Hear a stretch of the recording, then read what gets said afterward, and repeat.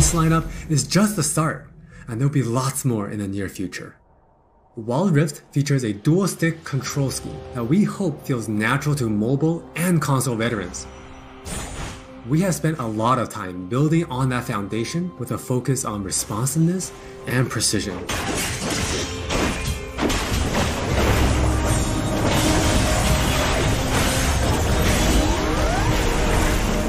We have invested a ton into targeting, aiming, and some new tech we're not quite ready to show yet.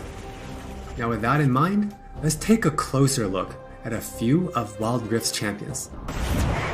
For Nasus players, we felt it was critical to maintain his infinite scaling raid boss fantasy in Wild Rift.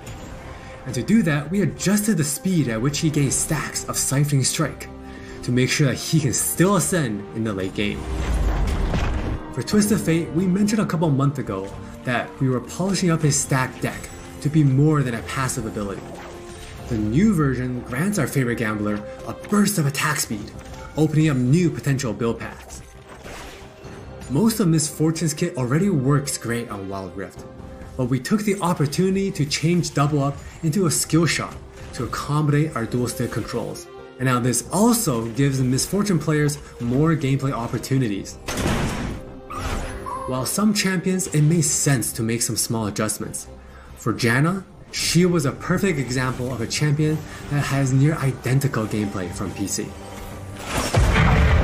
For Shyvana, we wanted to push the envelope a little further and really bring out her Dragon Hunter thematic while not adjusting her core gameplay pattern too much.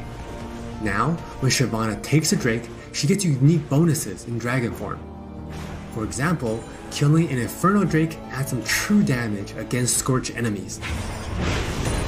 And a Mountain Drake will grant Shyvana a slow on her Twin Bite.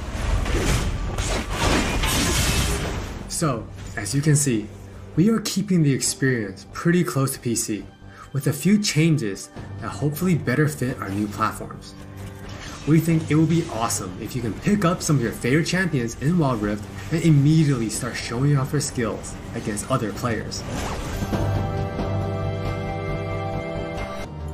Wild Rift's gameplay will look pretty familiar to League players, so we thought we'd start at the same place every League game does. Let's head into Champ Select. Just like on PC, you can select from a range of summoner spells that give you powerful but limited tools to turn the tide of battle. Smite will be a little different, but we'll get into that later. With Wild Rift's rune system, we're looking to bring the meaningful pre-game decision making of Runes Reforged on PC, but streamlined for shorter game sessions. There are 8 keystone runes to choose from, like Electrocute, Airy, and Conquer. You can then pick 3 minor runes to complement your choice. We added a few new minor runes unique to Wild Rift, like Sweet Tooth, which grants you gold when you eat honey fruit, and Loyalty, which gives you and your lane partner defensive stats when you're close to each other, and this bonus stacks too. You might have figured out some of this already from our previous gameplay clips, but let's talk about some of the features of our map, which is called Wild Rift. There are 3 lanes in the rift. Pick one and push forward. Defeat the enemy turrets and Nexus to win.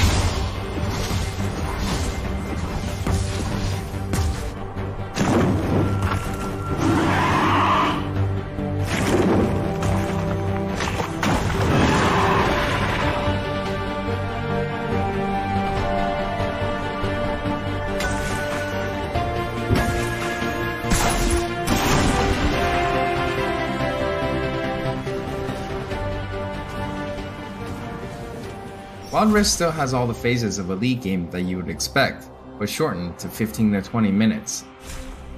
From last hitting and trading in the laning phase, to setting up the perfect gank, to fighting over that crucial dragon, to clutch team fights.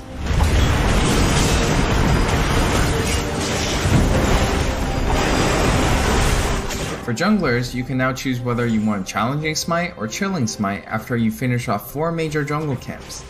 That way you can get straight into ganking as soon as you're ready. You can expect to find many in-game items you'll know from PC which can only be bought in the fountain. While the number and tuning of items may be different, their purpose is almost identical. For instance, Rabadon's Death Cap is still the go-to item for stacking up your ability power. And Trinity Force still deals tons of damage. We also need feedback on our new Tear of the Goddess item designed for tanks. It's called Fimbulwinter, and it'll grant you a shield when you crowd control someone. Wild Rift also features many familiar active items, but each player can only purchase one. These active effects are now bought as a third tier for boots, and you can mix and match any upgrade with any boot type. Support players might want to pick up the Redemption enchant, and tanks can grab the Stone Plate for extra resistances. Or maybe you'll want to try something that's totally different. We've added a quick buy pop-up for when you really need to get back to lane quickly too. We've built Wild Rift's gameplay with depth and strategy in mind. We want this to be a MOBA that's easy to pick up with friends, with a high ceiling for mastery, so we're hoping the core 5v5 experience lives up to your expectations. Speaking of 5v5, the Regional Alpha also has Co-op vs AI available to practice your skills, a tutorial that covers controls and abilities, and we're looking to add new modes after launch. Alpha players can even test the rank system, which we've designed to retain the core competitive spirit of League, with a few adaptations for new platforms. We'll talk more about this at a later date. So we're committing to following the business model from League PC, meaning you can earn all champions for free and paying is optional. It's not a core part of the game and it should never feel like you're forced into it. Alright, with all that said, let's look at some skins.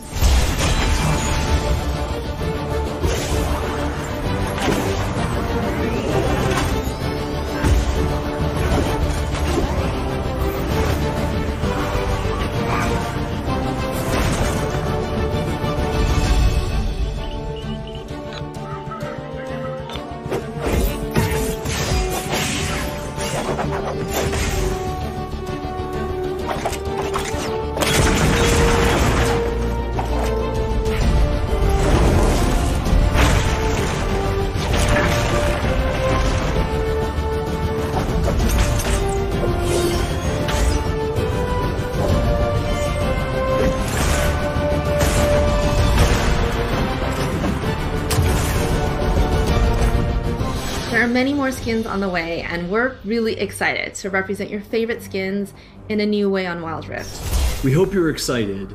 We really are. This is still only a taste of what we're up to, but the team is excited to hear your feedback and suggestions. And emotionally stable enough to handle you showering us with your balanced team memes. Thank you all for your support. Take care of yourselves and take care of each other. We'll see you on the Wild Rift.